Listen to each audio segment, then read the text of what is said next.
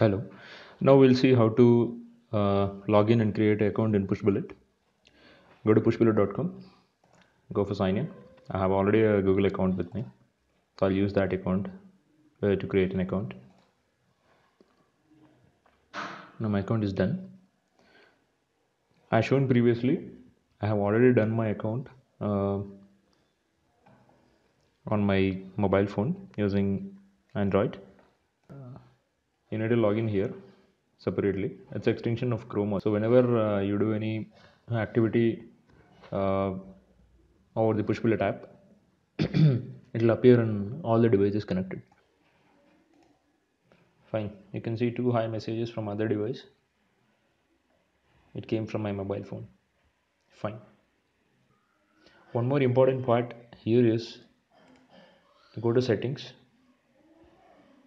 and you can add any other connections also, like another mail IDs also, from where you can send notifications.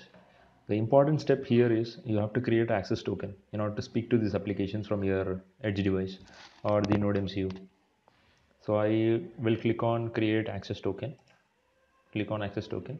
Now this is the token with which you will be speaking to your PushBullet application. So let me copy this and I will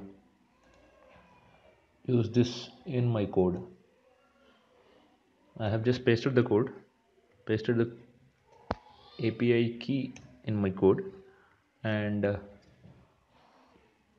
you know how to set up your PushBullet account.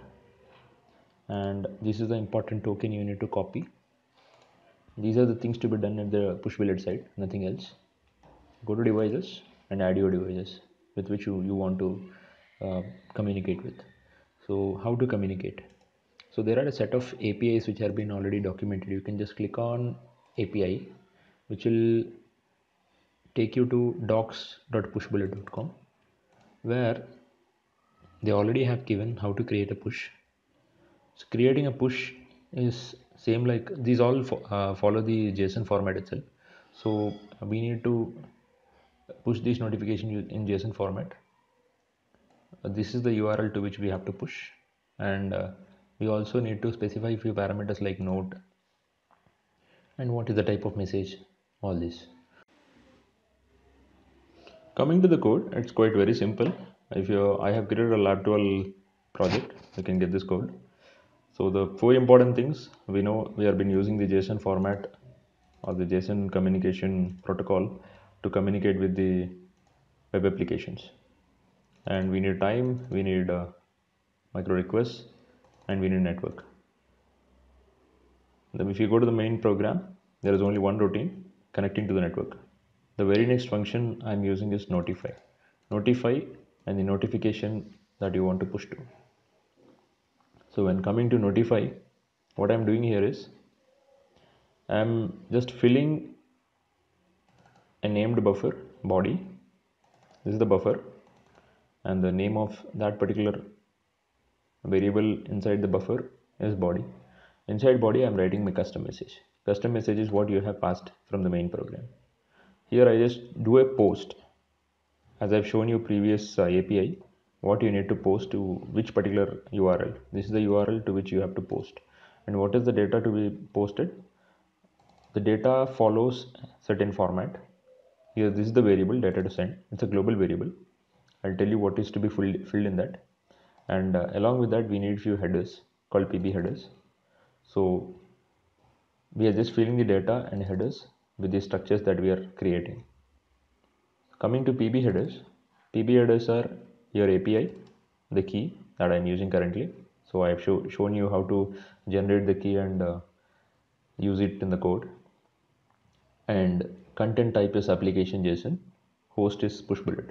These things are need not to be modified, not even a single bit. So don't try to tweak them. And data to send, this particular buffer,